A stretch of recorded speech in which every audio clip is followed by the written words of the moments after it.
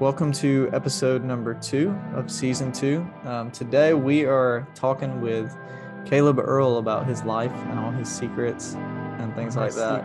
Oh my gosh. I'm just I kidding. didn't know we were going that deep. No, but we're going to talk through some of Caleb's background, kind of to segue into, next week, week after next, we'll have an episode with me doing the same thing, sharing all my secrets and things like that and talking about our lives. But we're using kind of our stories as a way to segue into the perspectives that we hold in regards to Christianity and how a lot of other people may hold these similar perspectives, or you may have very vastly different perspectives than we do, but we just want to present that so that you can kind of understand where we're coming from and how we have gotten to the place where we're at spiritually, and I guess where we're trying to go. I don't know if we really know where that is, but we're just trying to give you a perspective of who we are. And so since y'all have heard me talk a lot the last 20 plus episodes, we're going to let Caleb talk some today. And I'm going to chat with him and ask him some questions about his life. So Caleb, welcome to episode number 2, where you get to reveal your life. Oh, goodness. It's gonna be great. Thanks for having me. I'm super excited to just be a part of this and help people, For sure. find a way forward like I'm doing, Yeah. Bring together. Yeah, that's what this is. If you're a listener, you are on this journey with us. And so welcome to the ride. So Caleb, we want to know, who are you? All right. Who are you? Where are you at right now in life? What does your life look like? Is it calm, exciting, wild? Is it in a vacation destination?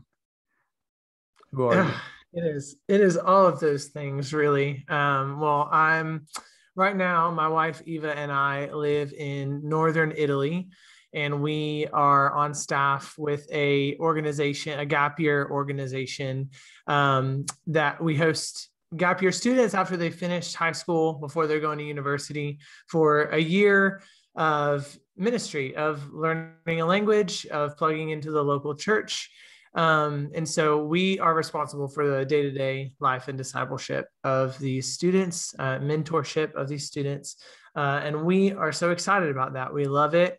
We really feel like we're supposed to be here in Italy. I've been coming here for a long time in the summers, working with a summer camp here. And it's just been a wonderful, crazy journey, though, of finally being here full time. We got married last year at the beginning of the year in January. And then 4 months later, we started the visa process to move here full time. And we had visas within 2 weeks, which is crazy. It never happens that quickly. We were able to arrive here with an apartment right next door to some of our good friends. It was fully furnished. So really it was just a miracle. It was a great process of arriving. Everything was provided for. And so right now we're just taking this first year of marriage, to settle in, sharpen our language skills, make friendships and stuff before we have our first group of students, hopefully this fall. Nice. That's awesome. So this is a question on the spot. What is people hear that you live in Italy, and there's probably already certain assumptions about that. What is something that people in America, or maybe people outside of Italy, assume about Italy that's not true? Yeah. So I have been accused throughout the years of coming on to live in Italy and live an extravagant lifestyle, and not really be in ministry, because it's Italy and it's beautiful. But what a lot of people don't know about Italy is that it's really moving more and more, and you see this in America too. It's really moving more and more and more away from religion in general, just taking Christianity out of the conversation, just religion in general. A lot of people just assume that the whole country is super strong Catholic, and that is true. There are Catholic parts of the culture. But I would say that Catholicism culturally here in Italy is much different as well than it is in the US. So that's a hard thing for people to grasp, is they hear, okay, well, it's Italy and the Pope is there, Vatican's there, it's Catholic. why are you there? But in reality, a lot of people are just done. Like like it's growing in America too. Like people are done with it. They're sick of rules. They're sick of these traditions and just Christianity in general. And I think that's a shame. I think that we really can find a way forward with Christianity, which is what this whole season is about, is moving forward in some way. And so that's what we really want to do, not even just with our friends and stuff here, but with these students. We want to help anyone that we come in contact with that wants to move forward in following Jesus. That's what we're about. Yeah, I think that's a very, very true. Like I think that people are just not really, I think in the past, it's just kind of been like what's the word I'm looking for? Like in the past, it's been kind of like home field advantage for the church or whatever, where like you kind of like already assume everyone around you is religious or Christian or is involved in some form of tradition. And whereas now it does seem like, and this is obvious in America, but I didn't realize this I knew about like certain parts of Europe that it was like that, but it almost seems as though like you can't just assume that people have any form of religion, and they're much more willing to just not be a part of any form of religious tradition at all. So that's really kind of an interesting thing. But yeah, I remember you talking about that, where people have like these assumed ideas about what it means to be living in Italy. The assumption that I had is that American Italian food is like what people in Italy eat, which is not true at all either. So no, y'all eat a lot all. healthier than American Italian food. But fettuccine Alfredo is not a thing, and you will not find it here. Pineapple on pizza, don't even try. There are videos that I've seen of people. There was this pizzeria in Sicily that pranked people one night, where the people would call in their pizzas and the pizzeria would show up and give them pizzas with pineapple on them. And there are videos of people like throwing it back at them, chasing them down the street. Like there are some people that you will find here that do, but they are very much looked at as what? Outcast. That you're not Italian. Yeah. So, real briefly, what was it like, during with the pandemic and everything, being in another country and like trying to get there? I mean, I know like for a little while you had to come back to America and then you went back, and then you mentioned the stuff with visas. So what was that like? Yeah. So I was already on staff with our organization, but I didn't have a visa to stay in Italy long term.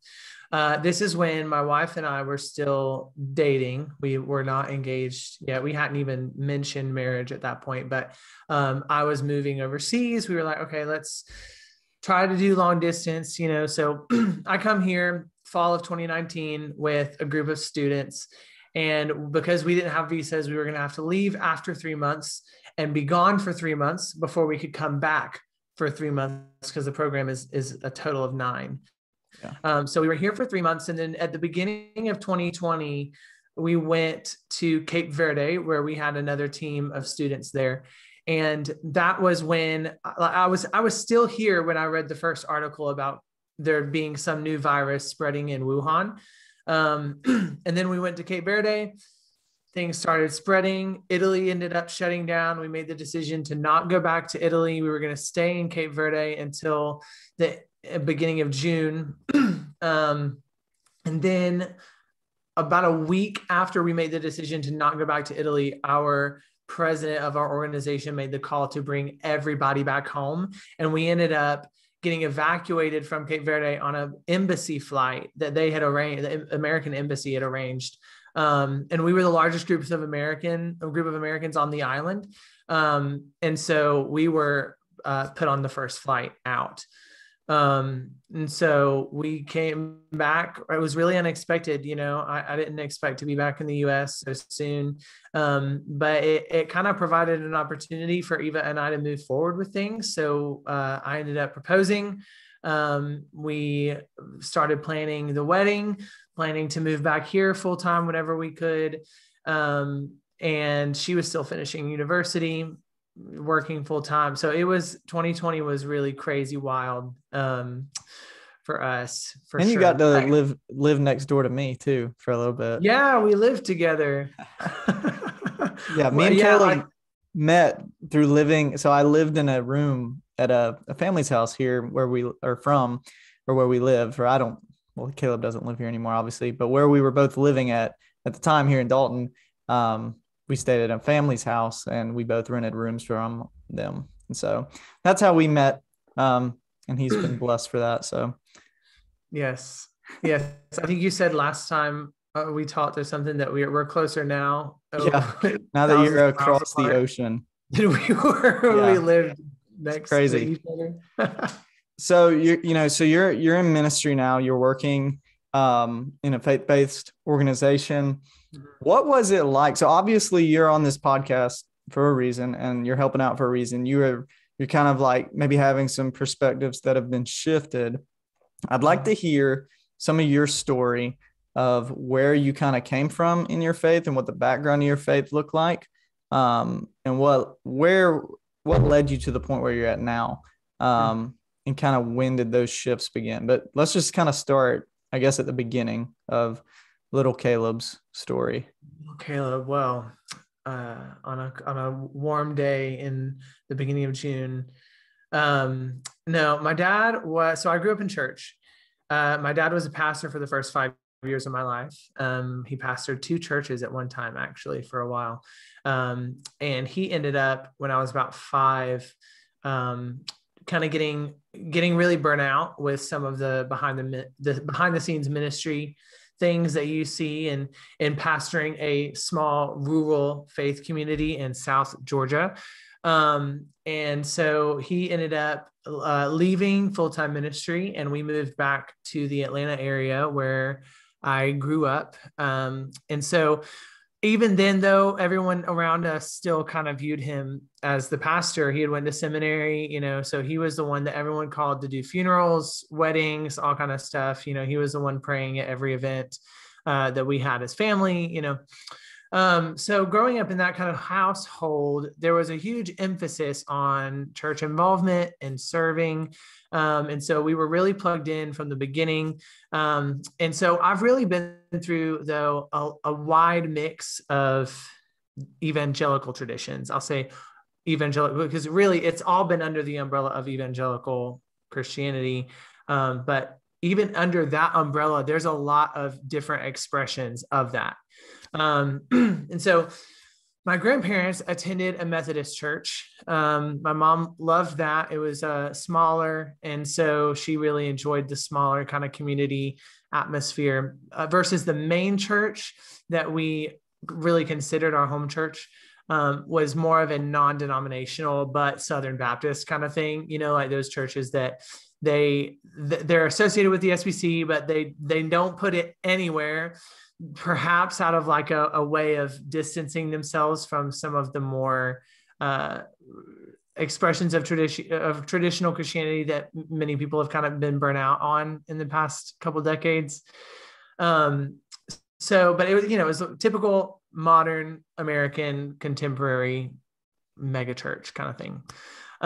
So there I got super involved in middle school ministry. And that's where I really became passionate about ministry. I had a lot of fun. I learned how to, teach a message and plan big events and lead small groups. And that's where I really, recognized my passion for helping people grow spiritually. And it was a really wonderful experience. Even now, like being in the place that I am, rethinking so much, I still look back at that as it was a really good time. And I really learned a lot about myself, and I had a lot of fun.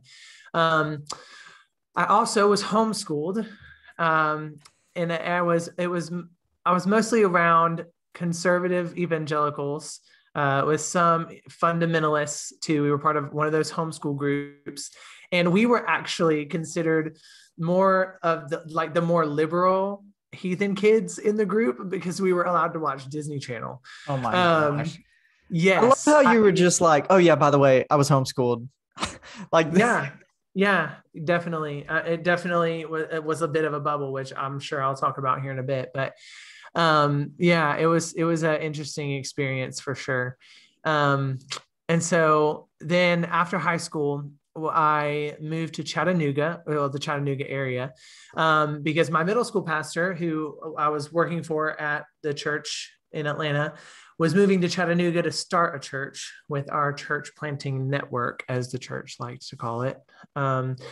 And he founded the church as a non-denominational church explicitly. Like, he was not associated with the SBC, even though a lot of his doctrine was still the same as the church before, but he wanted to label it non-denominational as a way to also distance themselves from some of the movements within Christianity that probably the people that he was trying to reach would have been a turnoff.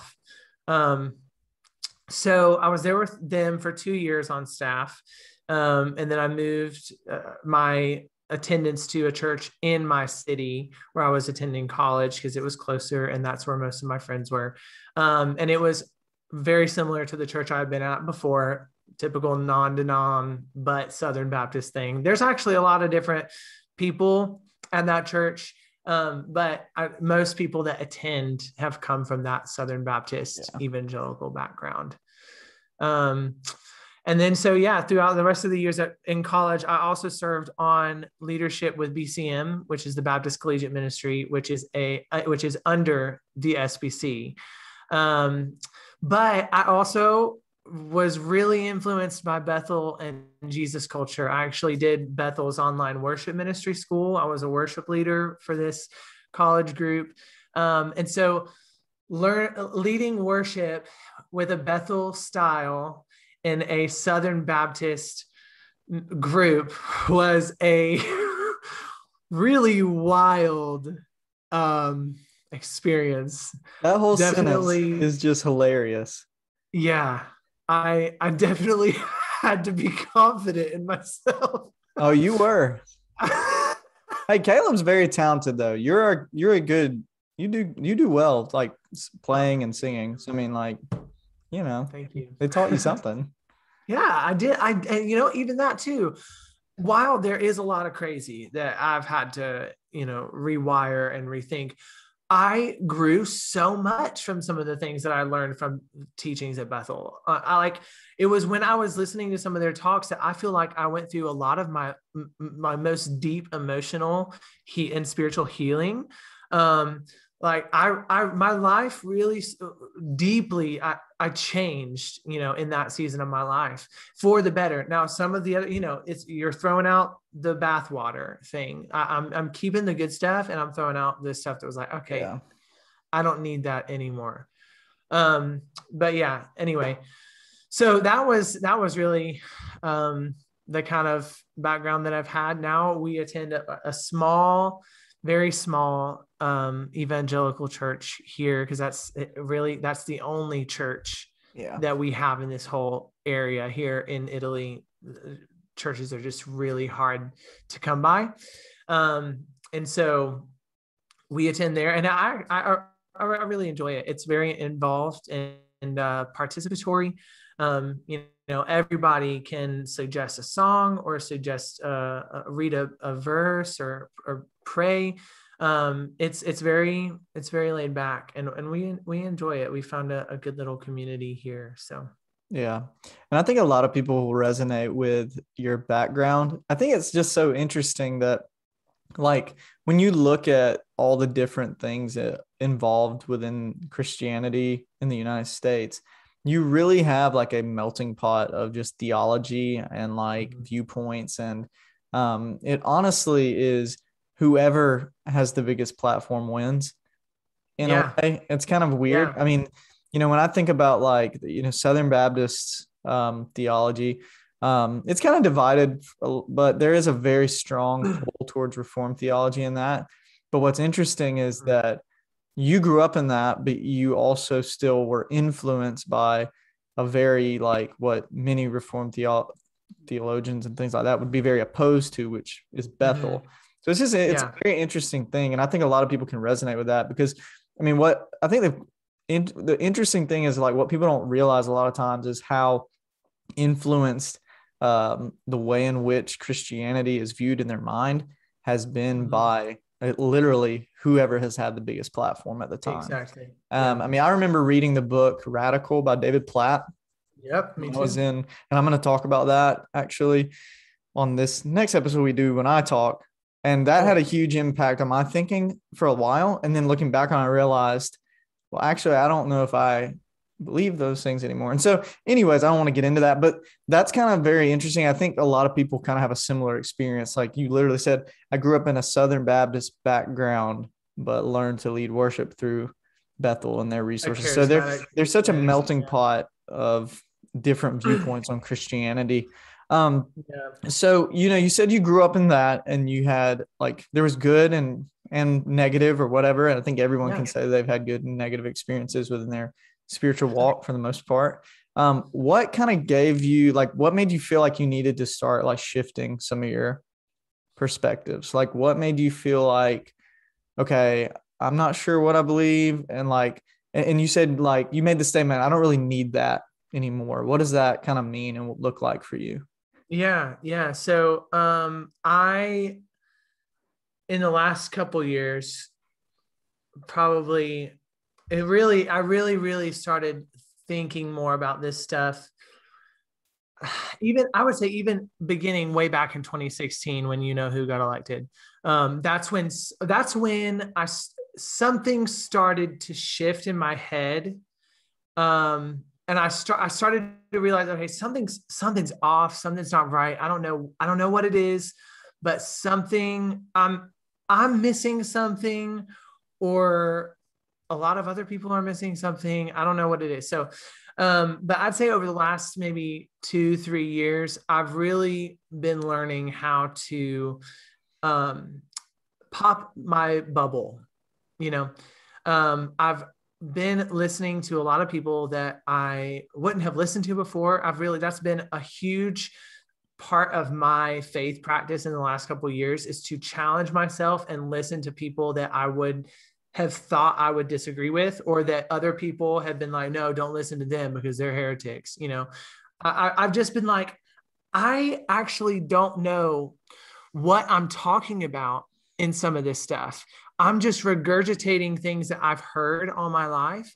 And I need to look at what I believe and really think about why I believe these things, and go look for myself and figure out what I think. And so it was realizing how much I didn't know about things, how much I didn't know about church history, how much I didn't know about theology and how theology develops and how people come to conclusions about their doctrines, and what the processes are like for interpretation. And I didn't even know a lot about the Bible. I mean, I knew English, so I knew how to read my English Bible, but I didn't know how to pay attention to patterns and repeated word. I think some of the things that we learned from the Bible Project, I didn't know how to really read it with a critical lens.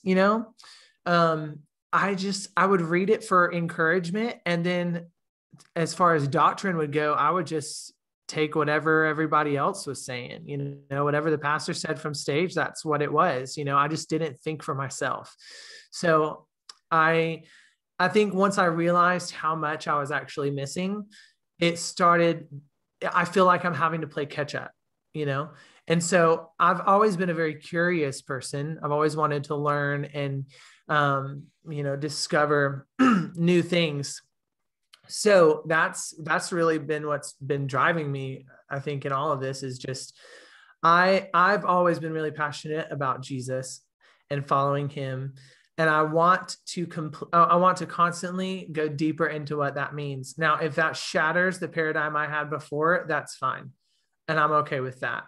Yeah. Because it's not about what I think, it's about following the risen Christ for me.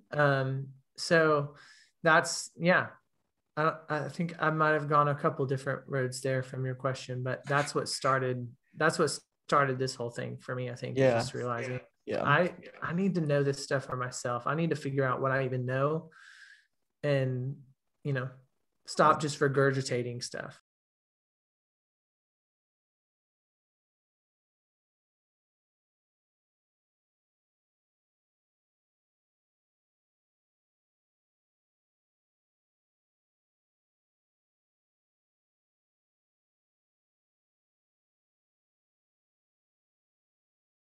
Yeah, I resonate with that a lot. That's one thing that I have, like, that's something I talk about with my mom. Some she's older obviously, but like, I hope she doesn't hear me say that. But anyways, but like, you know, so like we'll talk about this and she'll say things along the lines of like she has been listening to a lot of like the Bible Project and things like that. And she'll Wow, say, that's you awesome. know, I grew up in church, and she was like, I'm just now learning some of this stuff. She's like, I just have Yeah, been, you know, I kind of never repeating heard the this. same things I always have. That's a shame, you know, it's like sad. Yes, And so I yes, think that's why, I mean, honestly, that's why I feel like, you know, we have a heart for what we're doing here is I don't necessarily, I'm not going to ever tell someone like, this is what you need to, here you go. This is what you need to believe. right. But I just want to be like, here's all this, and Yeah. maybe it can help you. So what were some things, like, what were some like core things maybe in your growing up background that, you felt like you over a course of time, you kind of realized like, okay, I'm not with this anymore. Or maybe you can remember where the light came on and you were like, that's not exactly how it happened. Yeah. Yeah. Um, well, what we've seen in the last couple of years is that, and I think I knew this before in some way, but evangelical Christians in America are really afraid of new ideas that contradict those like that they've been told their whole life, or that they're afraid of ideas that they've been conditioned to be afraid of. You know, it's like they have this heresy alarm, where there's like a red flag that goes up because they hear something that they heard in church, or they heard their pastor say, they heard their dad say, whatever, that that's dangerous thought. You don't think like that. Don't ask that question. Don't have that doubt. And so I think a lot of times people interpret that as the Holy Spirit convicting them, like, don't listen to that, or don't read that book.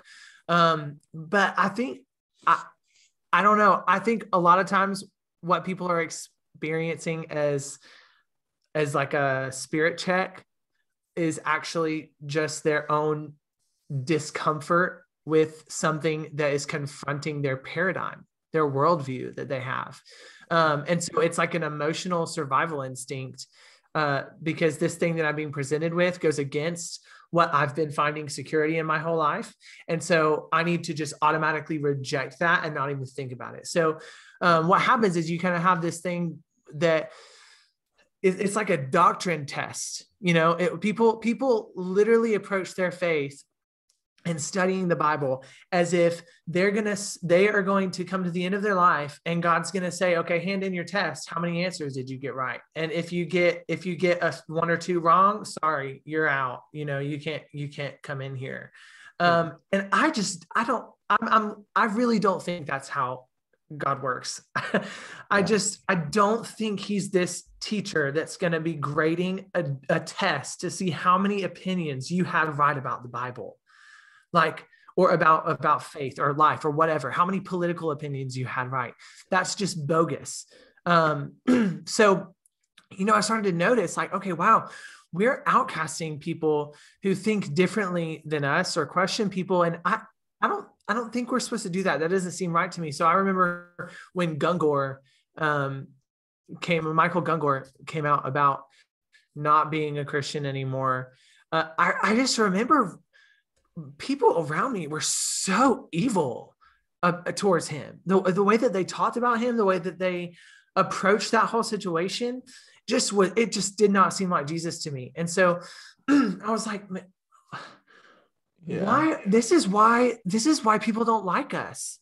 This is why people don't take us seriously, because we don't know how to hold our own in a conversation and still be secure in what we think. We have this emotional anger that triggers us when we're approached with something that doesn't fit our narrative. So I just started to think that just didn't seem right to me. So I started to think differently about that. I'm like, okay, what's going on here? I need to listen to this person. I need to really have compassion for even though I might not agree with him, I need to understand what's going on in his heart, and come at it from a compassionate place. So, yeah. And then the last couple of years of just seeing Christian nationalism poke its nasty head. And really, the more I've studied the Bible and how the Bible is structured, how it works, how it came together, the more I'm seeing, man, biblical illiteracy can just cause so many misunderstandings about Jesus and cause such mistreatment of people. I just read The Making of Biblical Womanhood by Beth Allison Barr, and reading about the history about how the church used this doctrine of complementarianism to manipulate and gain power over women. It's just, it's terrible, So I want to look at topics like that, that have been taboo, and pick them apart for myself. I know that God's not going to smite me because I'm asking questions. I'm engaging with my faith. I'm engaging with what I believe. And that's what I've always been told to do. It's just that when some people start to do that, people don't like the conclusions they come to, and they want to try to control this, and they want to. Well, it's on your terms. Exactly. And it's you're able to do it on your terms. Yeah. Yeah. I have to be able to personally take this stuff head on for myself. Yeah. If I'm going to really believe it, if it's just something that I'm repeating that I've heard, it's not really authentic. Yeah.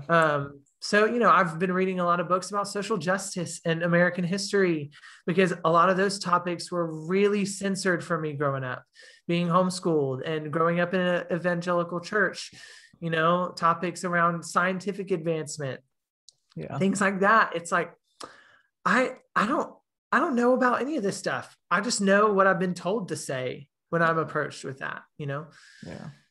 So I think that a lot of people will resonate with your experience. I do. In I wasn't as embedded in it because I wasn't homeschooled and things like that. And so I still had some exposure outside of my echo chamber to I remember it was so interesting growing up. I remember it was almost this kind of thing where people would respond with anger towards people that would leave the faith. But not only that, it would be oh, we pity you kind of thing. Oh, we feel so sorry for you.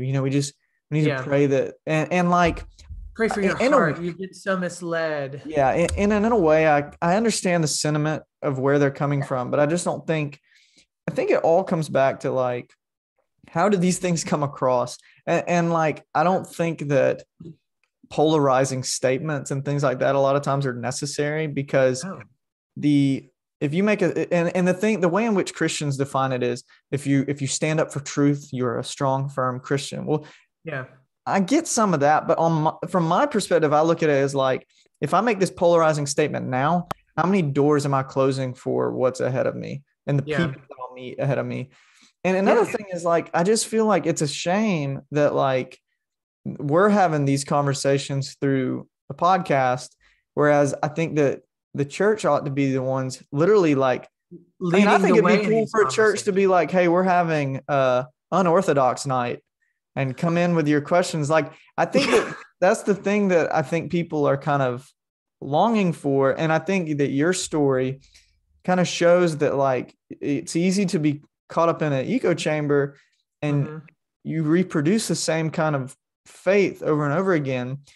And here, and when we say and use the word evangelical and things like that, we're not trying to demonize, but we're trying to define and give understanding to who and what we're talking about. So if you're an evangelical person listening to this and you aren't guilty of these things, great. But there are many that are. And so we're just trying to use words that are popular and define things and present things from our own personal experiences. And so our goal here is not to claim that we have the right answers or things like that. But our hope is that this would give people the opportunity that if they're in the fence of questioning and things like that, that they would be okay, I can be open and honest, and I can not have to necessarily be stuck inside one box. And so, I just, I think your story really does resonate with, at least with me. And I know other people because they've had the same kind of similar background. So with do you have any people maybe that you've been reading lately, or you mentioned that one of the ways in which you're practicing your spirituality now is listening to things you wouldn't have before, reading things you wouldn't have before. You sent me a podcast the other day, a guy named Peter Rollins. I never heard of him. I started listening to him. really challenging stuff. But who else Yeah. have you kind of been like, who are some people you've been listening to or reading? Yeah. So I really love Tim Mackey and the guys at the Bible Project. They are uh, just brilliant. You know, they are doing such a great job of teaching the Bible. And I actually took one of their courses on their new classroom feature on their website, which listeners, y'all have got to check this out. It is incredible. They're free, completely free seminary level classes that really go in depth in certain passages. Even like the one that I did, I'm in the middle of the second course that I'm doing now, but I finished the one on the introduction to the Hebrew Bible. And so in that class, he shows you how the Bible came together, how it's structured. You know, it was a very basic level introduction to some of the tools and skills that you need in reading the Bible. And it was a huge paradigm shift for me. So Tim Mackey's great. I love Richard Rohr. He does a great job of challenging my brain and also just giving me hope, you know, for moving forward and trusting that you know, God really is good and he's present in my life. And so guys like Richard Rohr, James Finley, you know, a lot of the people in the mysticism community, I really love listening to them. They challenge the way I think a lot. Another person is Pete Enns, another Bible scholar that you and I both love. He was on the podcast last season, actually, so you need to go check that out if you never caught that episode. He's really great. He did a book, a couple books that I've read last year, one on Genesis, one on Exodus, and then one just generally on the Bible that were really helpful. And then I've also been reading a lot of authors of color. Mark Charles, who wrote Unsettling Truths, really, really eye-opening book about the doctrine of discovery and how that has just harmed millions of people. And just, yeah, I mean, I grew up with a certain version of American history, you know, so reading that book was very, very eye-opening for me. And then also I just finished Shouting in the Fire by Dante Stewart. It's a memoir that he just came out with, which is really also very good, very eye-opening. And I'm reading right now, I'm Still Here by Austin Channing Brown. So I'm trying to learn about racism, trying to learn about American history and the versions that, you know, we hear in evangelical circles and what actually happened, you know. I know that's super taboo. And then I'm just trying to learn about the Bible. So all those people are really, really helpful to me. That's awesome. Yeah. Several of those I also find very helpful. Yeah, I think that like it's just cool to see, like, honestly, I don't know how many of those people you were reading and things like that when we first met. None of them, actually. Yeah, and what's really funny about, like, I don't know if you remember this or not, but like I remember us kind of like, it was like I kind of like had, not literally, but like figuratively, like cracked the door open to having a conversation of like about doubt and like not really sure what I believe or things like that. And for the longest time, I just felt like I was at a place, I was working in a church at a place where I felt like everyone around me was so certain. And then like we started talking and I was like, okay, cool. Like I found someone to talk about this with. I'm going crazy. And then like, I remember like, I was like, hey, you need to read this book and vice versa and whatnot. And so, yeah, I mean, like, I think that if you're listening, I know it can maybe be like discouraging sometimes to feel isolated, but there are people out there. There are people that will have conversations. And honestly, a lot of times it's the people you least expect to be the person that's like, oh yeah, I have those questions. I deal with those things. But I think that like, you know, I think all these perspectives, I think God like looks at the effort and the attempt to discover who he is. And I think it makes him glad. You know, I feel like it's like, I'm not just accepting and regurgitating, but I'm seeking and I'm looking. And Yeah.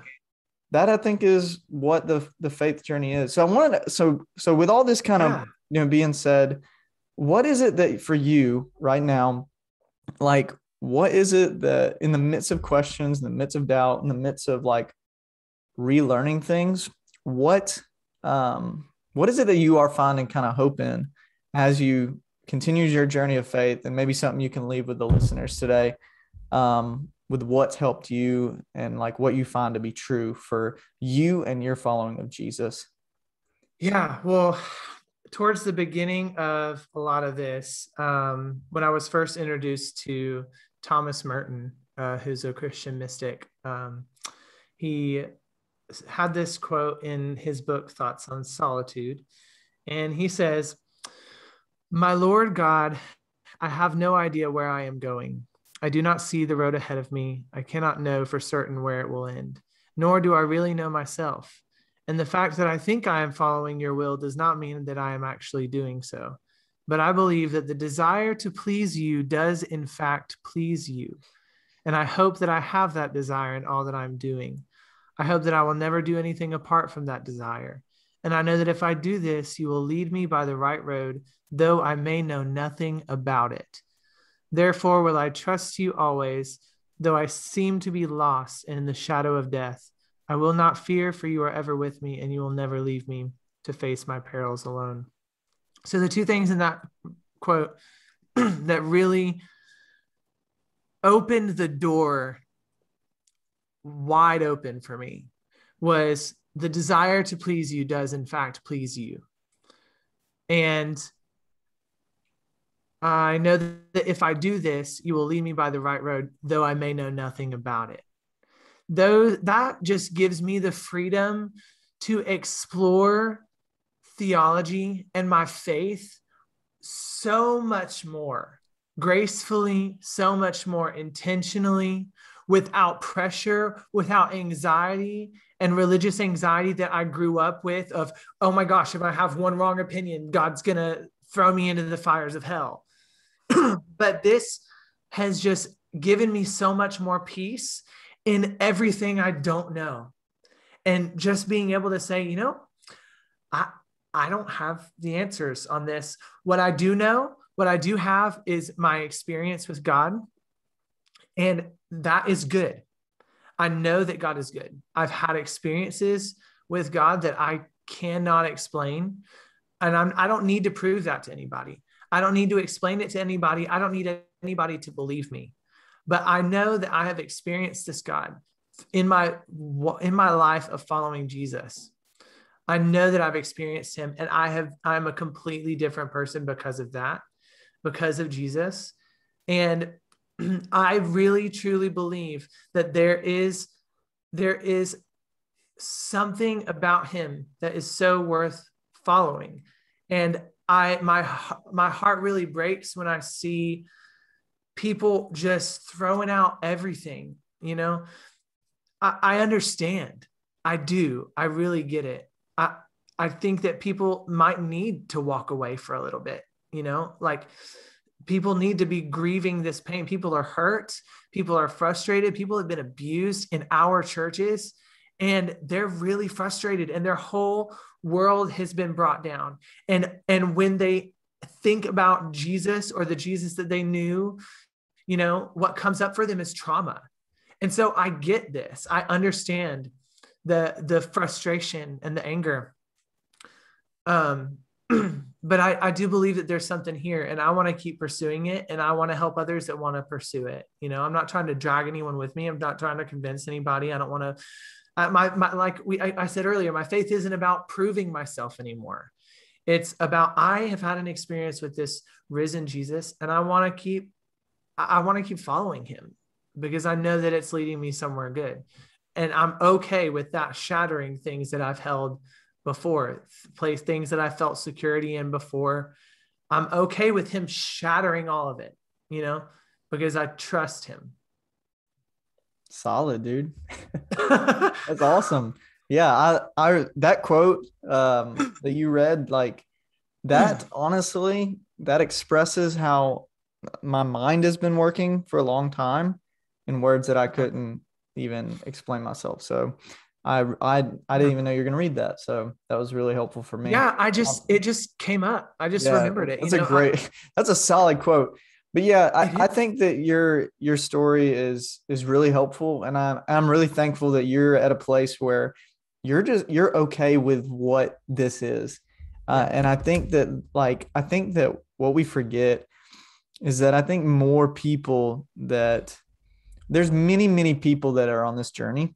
There's many people that have been on this journey. There's going to be many people in the future that are, and it's okay. And I appreciate you just sharing, kind of being vulnerable with the things that you've grown up in, and the questions that you've had, and where you're at now. And I hope that for you listeners that Caleb's story can be like encouraging for you and present to you, someone that is in the same place as a lot of you. Maybe you grew up in a similar background, and maybe you're kind of questioning and wondering. I would encourage you, if you can, and I know it's not easy, if you can find people to talk to about this, it's really helpful. It's helped me a lot. And we just hope that what we're doing, it will provide you with some kind of insight and encouragement. Never, like, if you want to reach out to us, like, literally you can message us on Instagram. We're going to read it. More than likely we'll respond. We're just two regular people that are just wanting to be there for others and present them some different perspectives towards Jesus, and understanding who God is and what he offers. And I think that what he offers is a journey that is really good. And I think it's something that you can find hope in by the continual everyday following of Jesus. And that's what I have to hold on to in the midst of all my doubts. And so, Caleb, thank you for sharing. I really appreciate it. Yeah, absolutely. It's nice to be able to say that, that I still want to follow Jesus, because in the last couple of years, especially in the last year, just confronting all the questions that I didn't know I had, there have been moments where I have really been like, I don't know what I believe in this area, and I feel like I'm in a good place right now. Brian Zond, another person that you should listen to, has really been kind of opening my eyes to that. Once you start to realize some of this stuff, especially for a lot of our listeners who the bubble's been burst and they're seeing a lot of the stuff that's been hidden in the closet in the church, there's this tendency that I think a lot of people feel like, okay, I just can't have anything to do with any of it. I can't go back to any of it. But I don't think that's the case. He says in his new book, When Everything's on Fire, demolition is necessary and renovation is necessary, and do that. If you have to throw a bunch of stuff out, do it, but don't burn it all down. I'm paraphrasing, of course, but don't burn it all down. There's something there, so I feel good to be able to say that with confidence today, but tomorrow I might feel differently. It's not about being certain anymore. It's not about feeling good all the time. One day at a time. Exactly. I'm a human. I'm going to be moody, and my moods are going to affect the way I think about stuff sometimes. And that's okay. It's just part of the experience. Yeah, for sure. Well, Caleb, again, thank you for coming on, being on. I'm glad that people are getting to know you a little more and kind of learning about you. If you're a listener and you want to kind of engage with some more of our content, we've been trying to put out more stuff on Instagram. If you want to follow us at Rethinking Christianity Podcast. We're also trying to if you are interested in sending in a question through the form of audio, we would love to do that and add that as a segment to some of these episodes where we just kind of talk about a question that you ask. And through our Instagram, you'll be able to do that. Or if you want to send us a voice message on Instagram, I believe that we can save them. I'll have to look into that.